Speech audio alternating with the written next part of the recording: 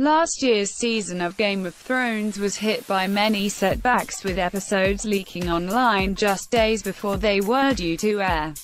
Now Nathalie Emmanuel, who stars as Missandei in Game of Thrones, admitted she was outraged with the leaks.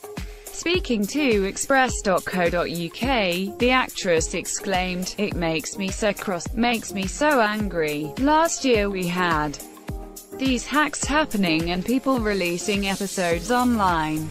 It's rubbish, it's so upsetting and disrespectful to everyone. I don't know the whole story around that, but it just feels like this is people's work and people's art." Nathalie, whose character is Daenerys Targaryen, played by Emilia Clarke, right-hand woman, admitted she finds the fact people leak spoilers selfish, as much as we want to fulfill whatever craving you have for the show. "It's really hard when you think it's yours to take," she said. "I find it selfish and weird and it doesn't sit well with me at all, so I say shame on those people." To be honest, Emilia Clarke previously revealed the show had introduced a strict social media ban to stop fans figuring out the plot.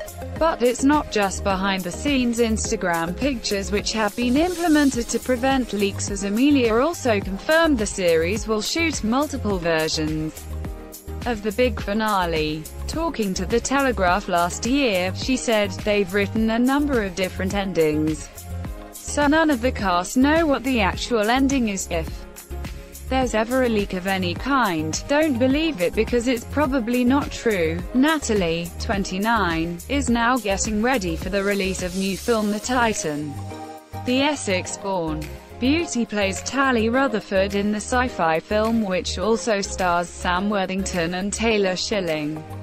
The movie follows Sam's character become involved in a military experiment that will create a human capable to survive the environments of Saturn's moon, Titan, due to the Earth becoming uninhabitable.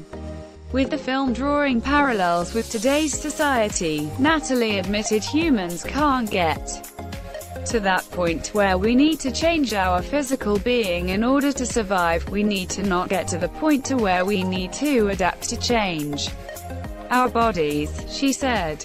Nathalie continued, "The key to saving the planet is now. We need to reduce environmental change, climate change, and it's actually much easier than people are willing to talk about. Getting to the point when we are medically changing ourselves means we have failed as a race." Game of Thrones Season 8 returns to HBO next year. The Titan hits cinemas and is on digital HD from Friday.